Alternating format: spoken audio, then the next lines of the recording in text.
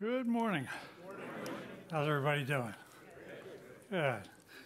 All right. We are going to take a look at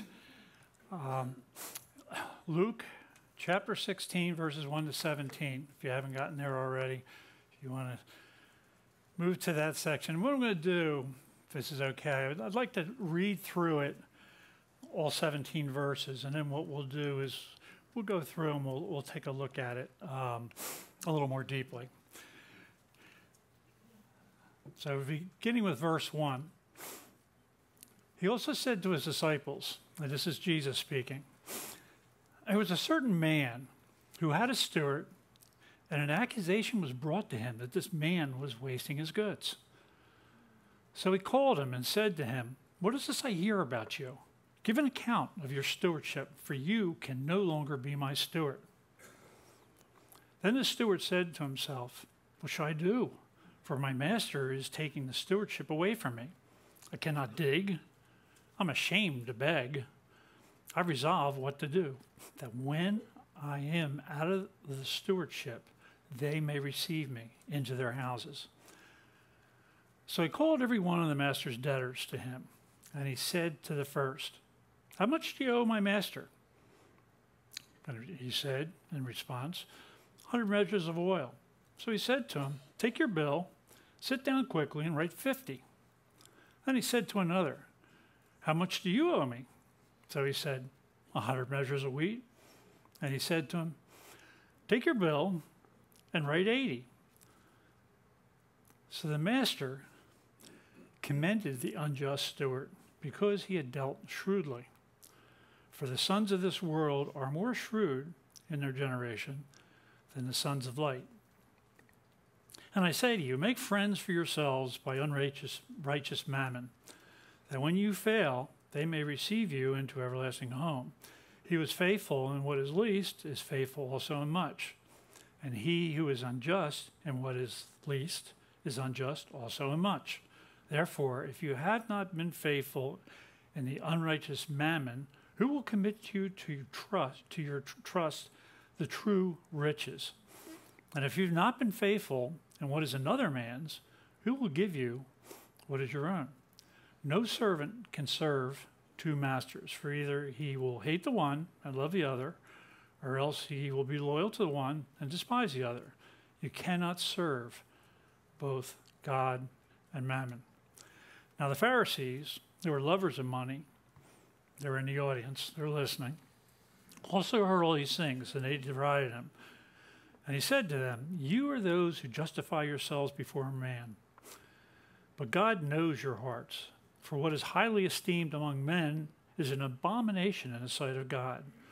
The law and the prophets were until John. Since that time, the kingdom of God has been preached, and everyone is pressing into it.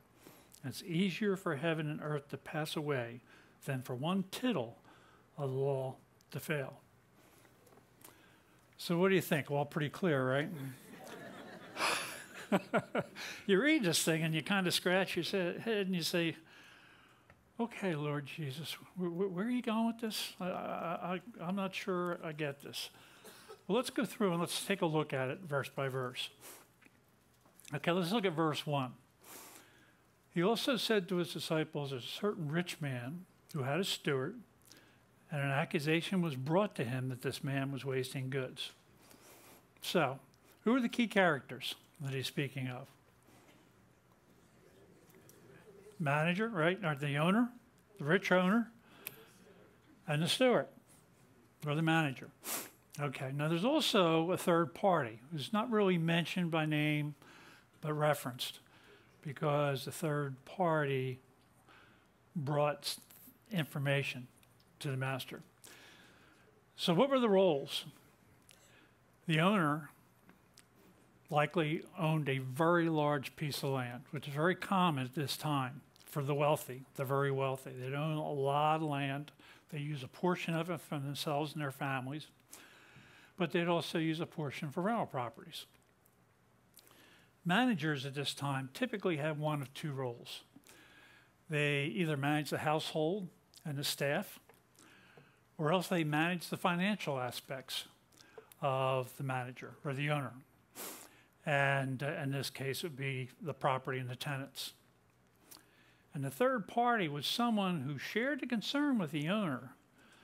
And the thing to keep in mind at this time, yes, he rented out to different people, but it wasn't like today where, okay, we've got an owner. I never even talked to the owner. I just send my check. He knew the people in his community. He oftentimes had close relationships with people in his community. So the question is, was it neglect or was it dishonesty? So let's go to verse 2. So he called him and said to him, "What is this I hear about you? Give an account of your stewardship, for you can no longer be steward." The owner's response, he refers to what he heard. Somebody came and reported something's not right. But he asked for an explanation. So there's two possible tenant arrangements.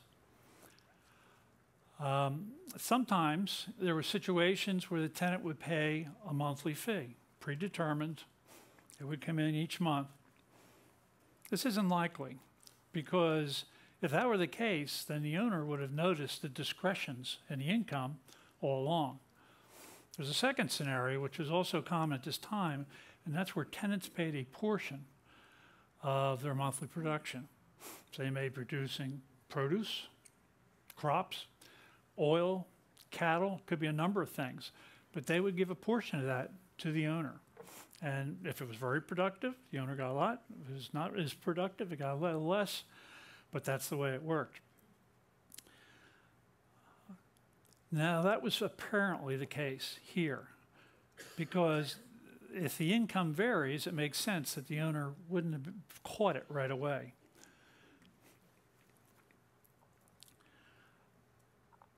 He asked him to give an account.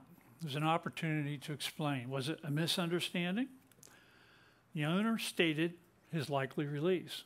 So the owner was pretty sure he's getting the boot. And the manager, he had a chance to explain. The owner is honest, showing his grace, give him a chance to explain. And you've got to wonder, I mean, how much did he really know? Did he know a lot? And the manager's sort of squirming, saying, well, how do I respond? The manager doesn't know how much the owner knows because he hasn't stated. He said, you're mismanaging my goods. So if he states too much, he's going to give away more than he wants to give away because he's dishonest and he wants to hide it. If he gives away too little, the manager is going to say, hey, or you're lying. So what's he do? He stays silent. He doesn't even respond. So what's at stake for the manager? His job, his livelihood, his reputation. Given the responsibility and the revenue, the owner needs a replacement plan. Okay, you got to understand, this was a major role that this manager had. He was managing the owners, all this produce, oil, goods coming in, turning it into currency, trading it for other things. He had a big job. And consequently, it wasn't something where you're fired, okay, who's going to fill this spot?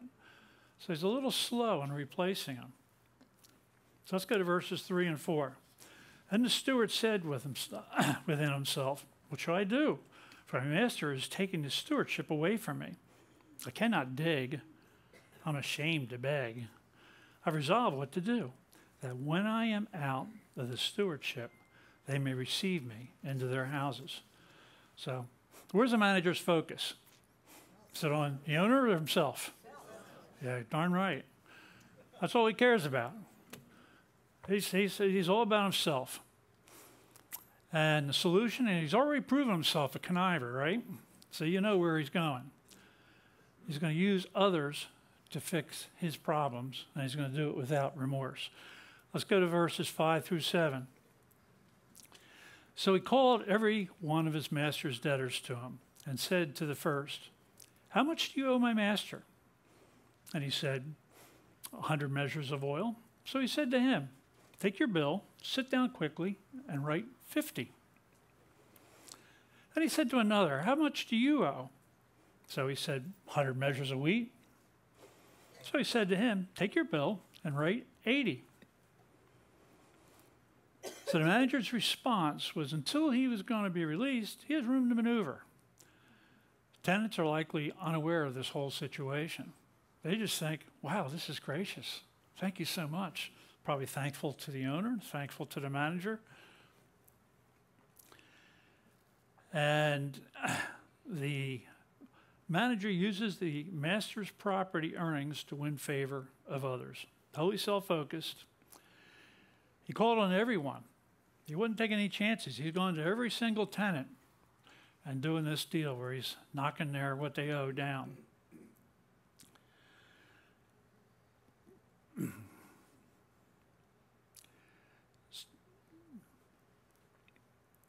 And he's thinking, perhaps there's a future job working for them. Perhaps they'll take me in, give me housing.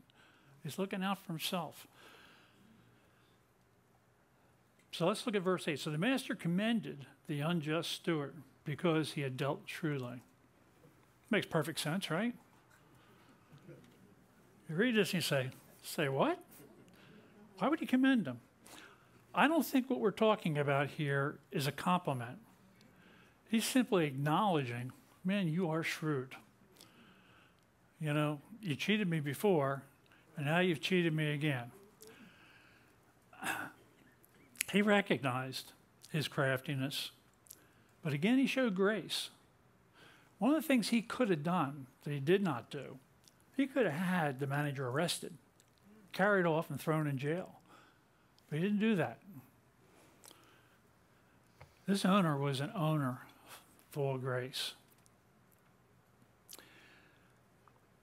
So the master unlikely reversed the discounts because the tenants, they didn't know what was going on, and they were appreciative. He doesn't want to upset the tenants, so he probably let that go. And the manager's still about to be released. So what's our personal reaction to all this? Probably, what does this have to do with me? I've never stolen anything. But there is a message in this for us.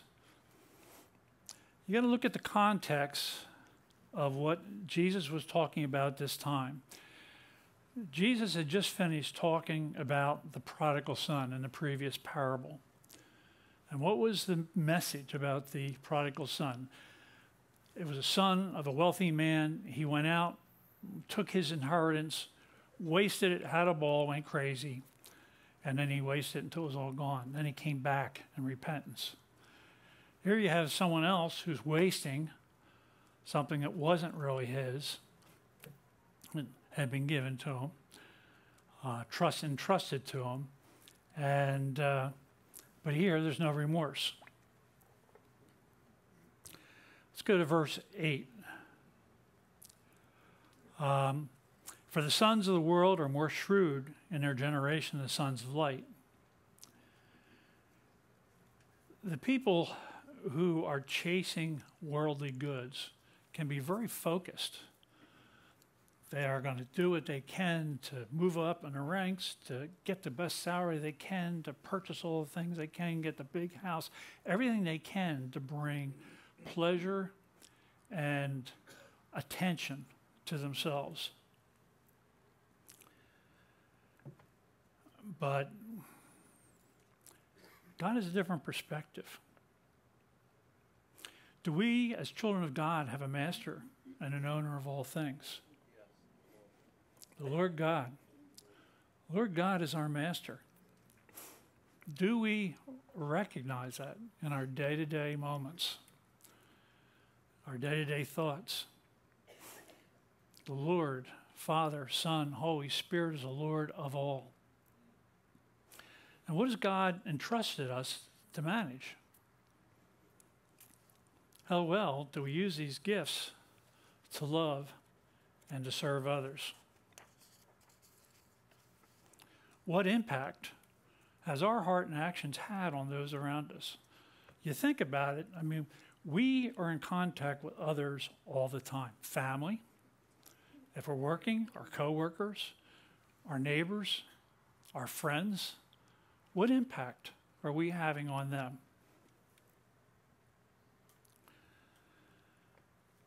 Verses 9 to 10. And I say to you, make friends for yourselves by unrighteous mammon, that when you fail, they may receive you into an everlasting home. He who is faithful in what is least is faithful also in much, and he who is unjust in what is least is unjust also in much.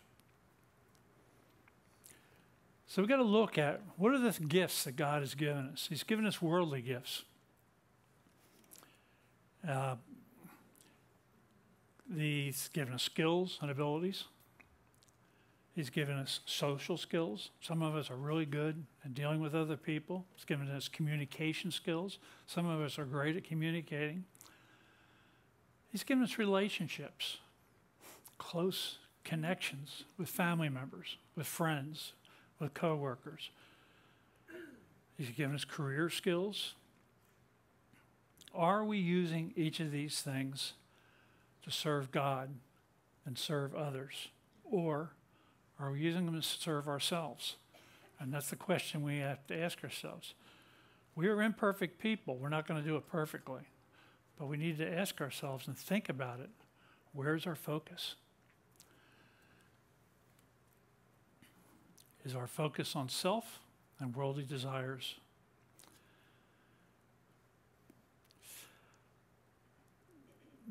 God has also given us true riches. Now, and I should explain when he talks about worldly mammoth, what do you think that is, or unrighteous mammoth? It's worldly things. Yeah, it's money, worldly things. It calls it unrighteous because so often it's unrighteousness that drives us as we chase after it.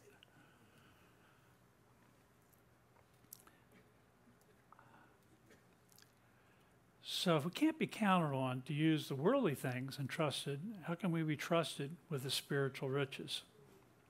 And that's where he goes 11, 12. Therefore, if you're not faithful in the unrighteous mammon, who will commit to your trust in true riches? And if you've been faithful in what is another man's, who will give you what is your own? True riches. What are the true riches? God's grace. Do we show grace for others? The indwelling of the Holy Spirit. Are we seeking God, looking for his direction? A heart of love. How well do we love those around us? The truth about God's word. Are we in God's word, looking for truth so we can understand what is God all about? Who are we? What's our purpose in this life? The salvation message. Do we share that, or do we pull back? Well, I don't want to offend anybody. Do we boldly show our faith?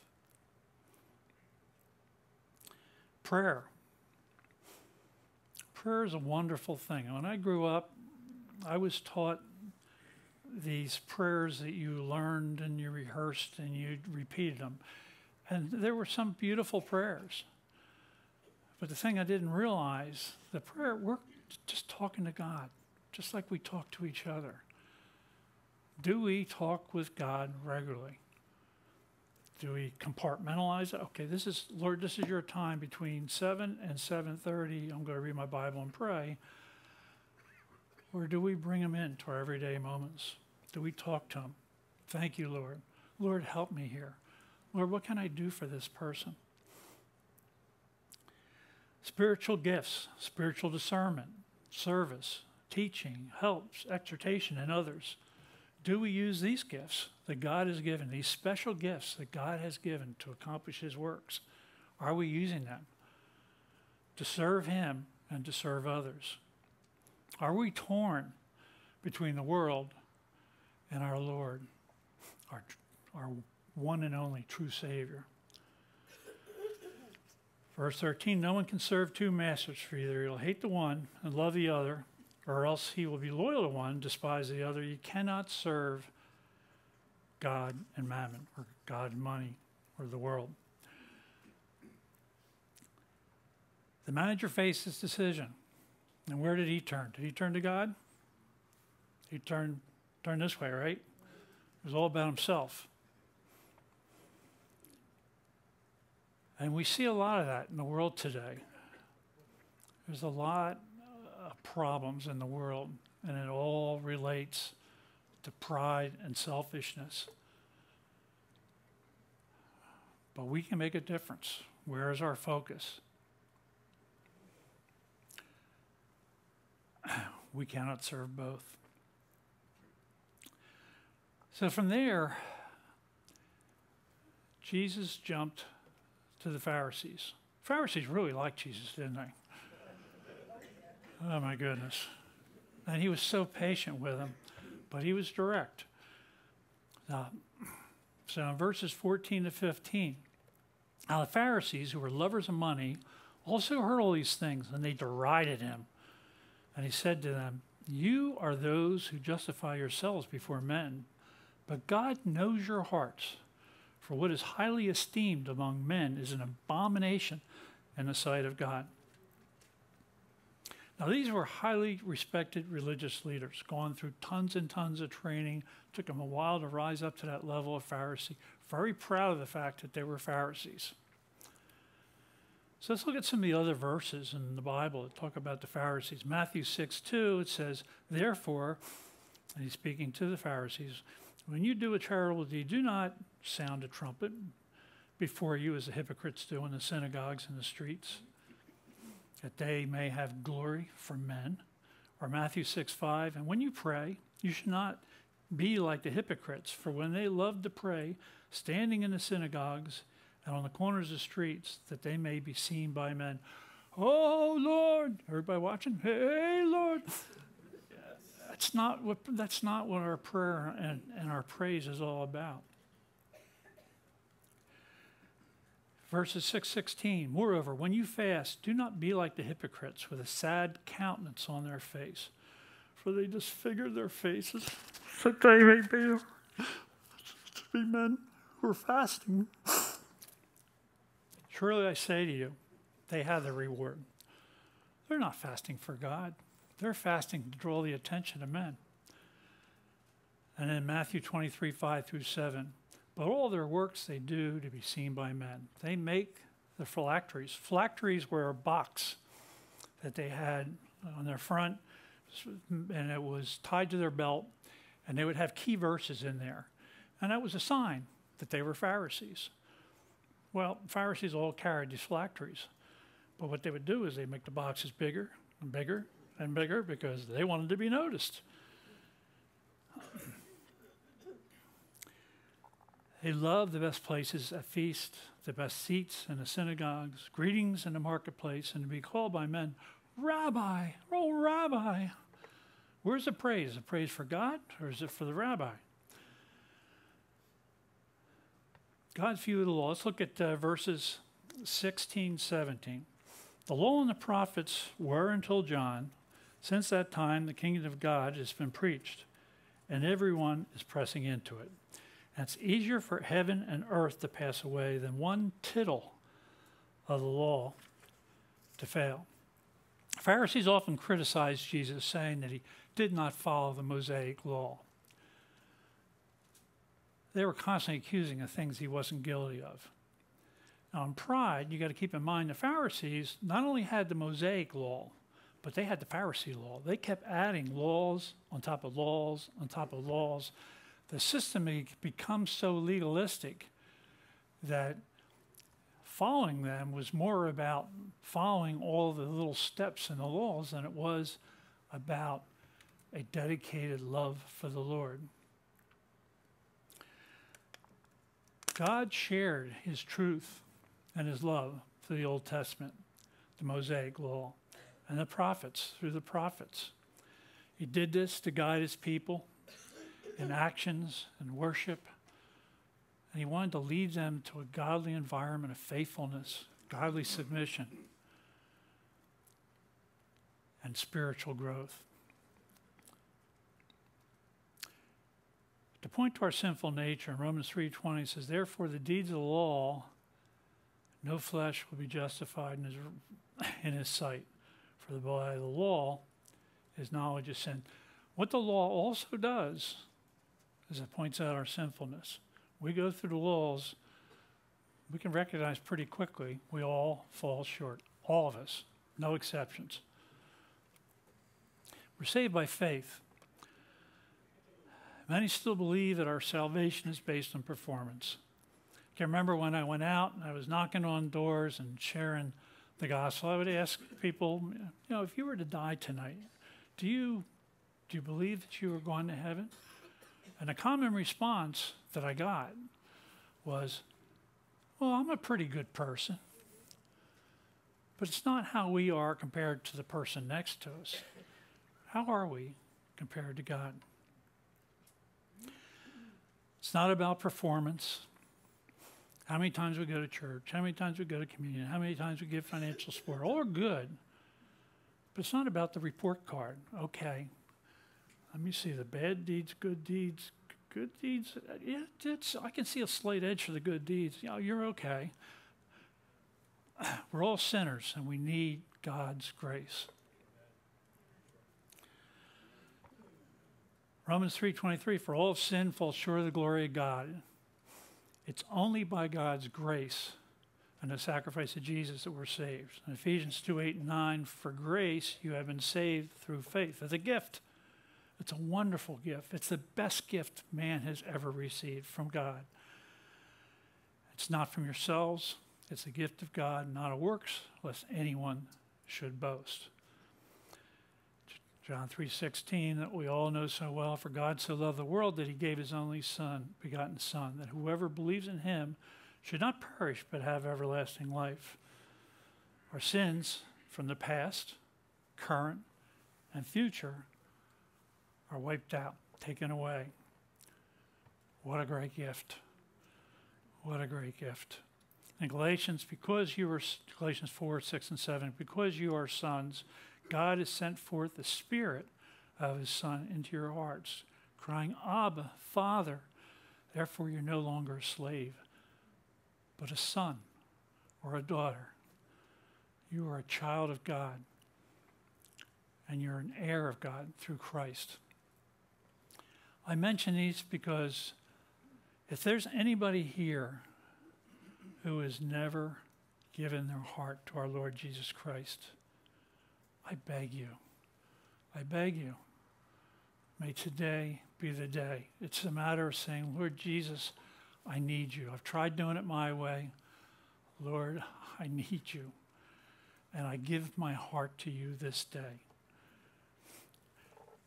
So, if that's you, don't let another day pass.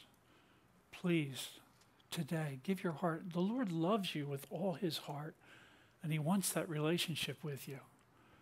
He's standing at the door knocking, but you have to let him in. So what's the calling for God's children? Jesus one time was asked, teacher, which is by the Pharisees, teacher, which is the great commandment in the law? Jesus said, you shall love the Lord your God with all your heart, with all your soul, with all your mind. This is the first and great commandment.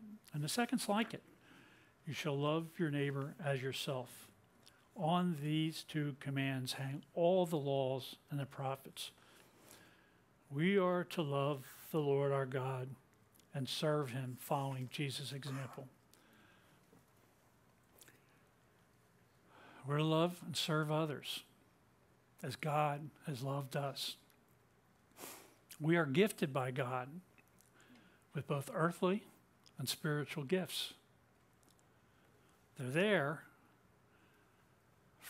so that we can focus on God and serving others. How do we get focused? The Word of God helps us understand who he is, who we are, what God's purpose for our life is. And God speaks to us directly through his word. If you've been studying the gospel, it amazes me. I'll read a passage again and again and again, and sometimes I'll be going through something and I'll read it and all of a sudden, bang, it hits me in a whole new way. It constantly speaks to you. And prayer.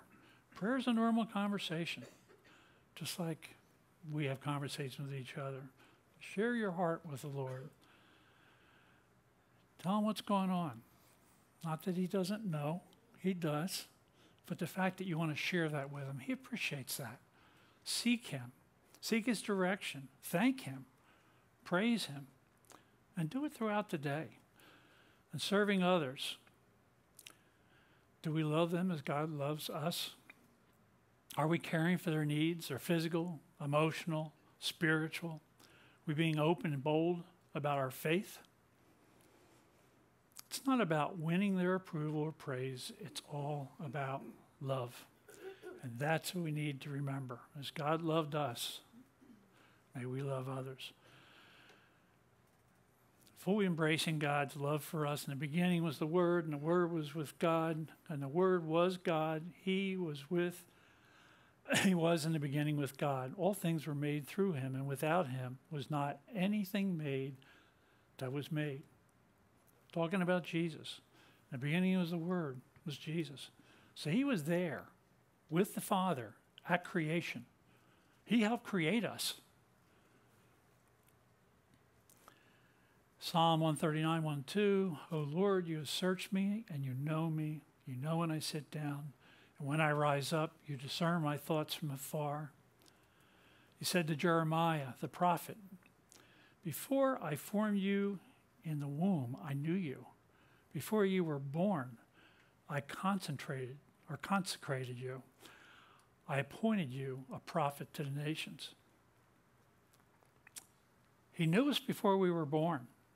He knows our every thought, our every action, our every word, and he loves us with all his heart.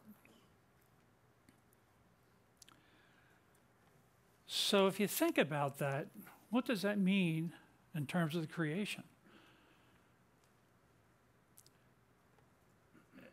It means that the Father and the Son and the Holy Spirit, they knew about our rebellion before we were even created. So what did they do about it? They still created us. I wonder, since God knows everything about us before we're born, as they were making that decision to create, knowing that Jesus would have to come to the earth as a man, live, be ridiculed, be beaten, and ultimately nailed to a wooden cross, spikes in his hands and his feet, and eventually suffocating as he hung and couldn't push himself up to breathe, dying on a cross. Jesus knew he was going to have to do that. That was the Father's plan for him. So you think about it, what was that like for Jesus? What was it like for the Father? As a father or a mother, could you do that for your child? Would you be willing to give up your child to do that? That's a hard thought. But God loved us that much. Jesus loved us that much. And they were prepared to do it all.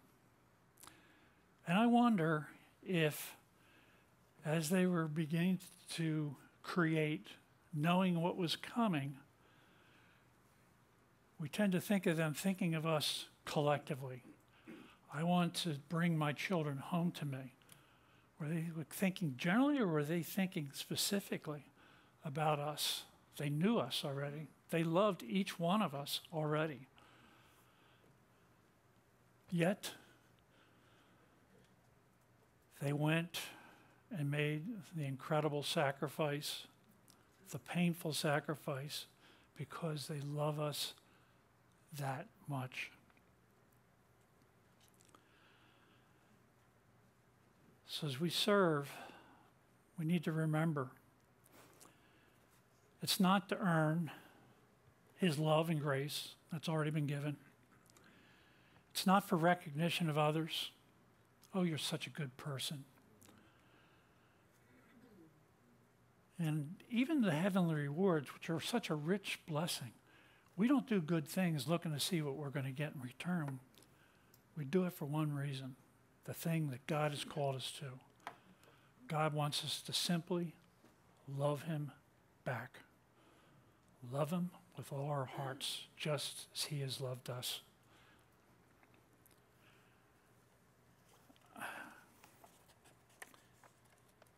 I would ask that if there's anybody here that has been touched by God's word here and feels, Lord, I need to refocus. Pray about that. Please pray about that. Allow God's Holy Spirit to lead you. And if you have not received our Lord Jesus as your Savior yet, after we do our final worship, I would encourage you to come up. There's going to be prayer partners up front.